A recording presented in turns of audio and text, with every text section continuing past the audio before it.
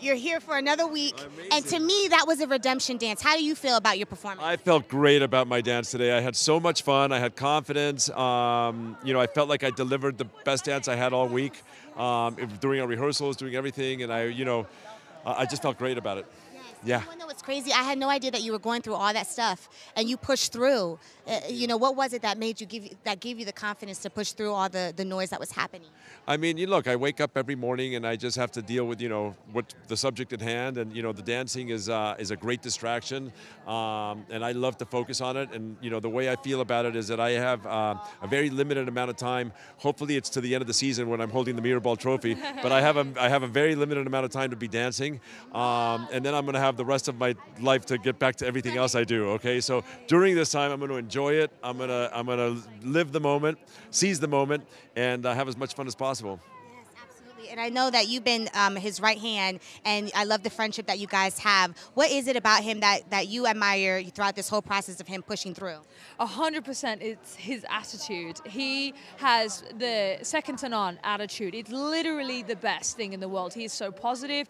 He has this beautiful ability to radiate light and positivity to all around him, and he transfers that to other people. So he will literally spend so much time with each and every single person. He holds space for them. He holds compassion and love for them, and then he radiates that positivity and brings the entire room up. It's just beautiful, and he's grateful for everything. It's very, very special, and it's very inspirational for me. And did you feel the crowd? The crowd was going wild for y'all. Did you hear that? Sometimes, well, yes, we did, but sometimes it's hard to know because when you're really in it, I don't know if you feel this way. Yeah, I mean, you Right. hear it, but like if you start listening to the crowd, you start listening to the whole thing, you can get distracted, right? And I needed to be super focused today. I lost my focus last week. I had no chance, so I was super focused, and Emma made sure I was super focused. She made me get mad. Yeah. I was like, get mad. And what about your daughters? What do they think about your performance and you dancing and everything? My daughters thought the performance today was great. They were super proud. They were happy. They loved it, and they were great.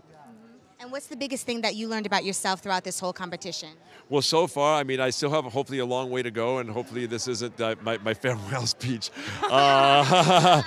But so far what I've learned is that, I mean, last week was intense, and you go through this total blackout failure and, perseverance. I was talking to Emma about it. It's almost like a metaphor for life, right? Like in a very short period of time, right? Like it's all focused.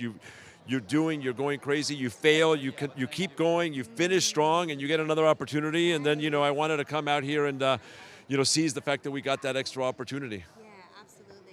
And one last question. Who are you the closest with in this competition? I know all of you guys are friends, but who is it that you're like buddy-buddy with besides your partner? Oh my God! I mean, so many people actually. I was actually really good friends with Tyson, really tight with Tyson, and I'm very sad to see him go home.